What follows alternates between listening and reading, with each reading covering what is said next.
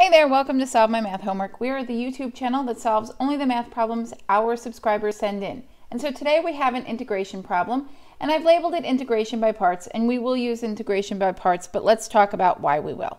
So we have the integral of 4x times 1 plus x to the third power, and when we're looking to see if we're going to use substitution or if we're going to use parts, we usually look for something and its derivative. So if the derivative of 1 plus x to the third were the other expression, or if the derivative of 4x were the other expression, we would use substitution. But we don't have any derivative pairs, so we're not going to use substitution. And when that doesn't work, we are likely using integration by parts. So remember that the integration by parts formula is u times v minus the integral of v du. And to do this, we have to assign u and dv. So we have to assign u first, and we usually say, let u be the portion that would be easier to deal with if it were the derivative of that expression instead of that expression. Okay, after we do that, we are going to have u and dv identified, because whatever is not u will be the dv portion. Then we'll calculate du. So we'll derive what we identified as u, and we'll integrate dv to get v. All right, then we'll plug it into the formula, and we'll simply just evaluate and add a constant at the end. All right, before we even look at this, before we say, all right, which part is going to be u and which part's going to be dv, we have this 4 that's multiplied throughout here. It's multiplied right here. We call this a constant multiplier because it's a constant that's being multiplied, and we don't need to deal with that. So before we even look at both portions and identify u, we're going to remove that constant multiplier by factoring it out. When you do this, don't forget you have to multiply it through at the end. So you're going to get 4 times the integral of x times the quantity 1 plus x to the third. And now that is what we're going to deal with. All right, so we're going to let u be the portion that would be easier to deal with as its derivative. Well, let's look at both parts.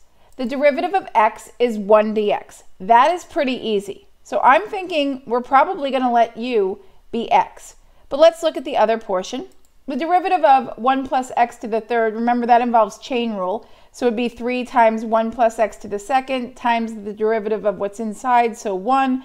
That's not easy. It's not any easier than 1 plus x to the third.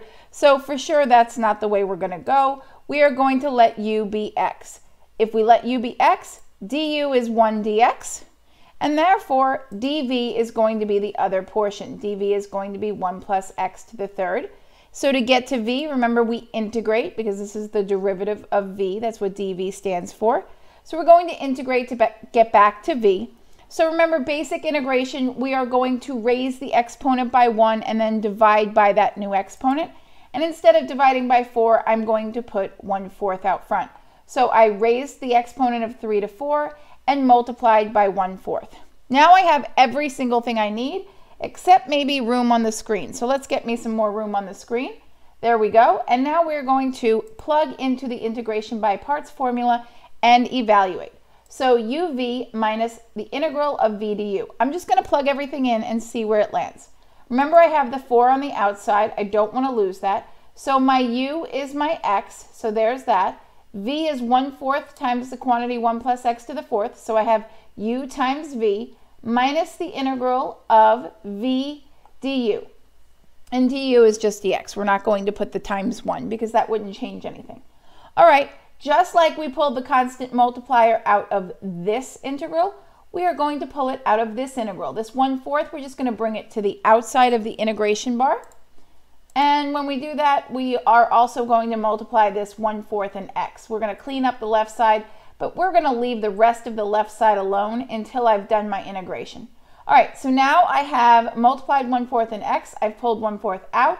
I'm just going to go ahead and integrate 1 plus x to the fourth dx. And that's really easy. Remember, we're using the basic integration property. We're going to raise the exponent to the fifth and multiply by 1/5 and rewrite everything.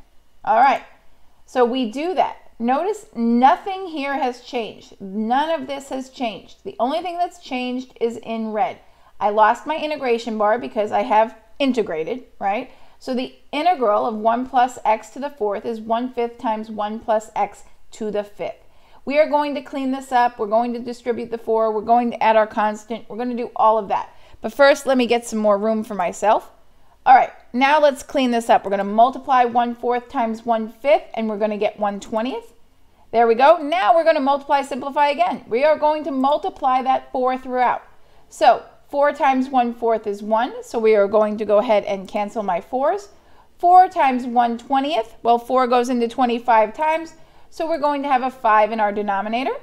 All right, now let's see what we've got, because it's a little ugly. Let's just clean it up over here. We have x times 1 plus x to the 4th minus 1/5 times 1 plus x to the 5th.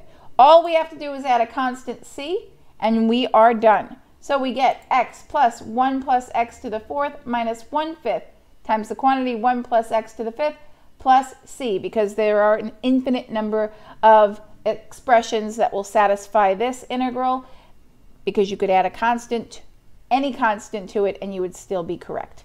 There you have it. That is integration by parts. A little worse than u substitution, but not too bad once you get used to it. If you have questions, you should be subscribed to our YouTube channel. It exists for you to send those questions to us, and we'll make you a nice video, and then you'll know how to do your homework, and life will be better. Until next time, take it easy.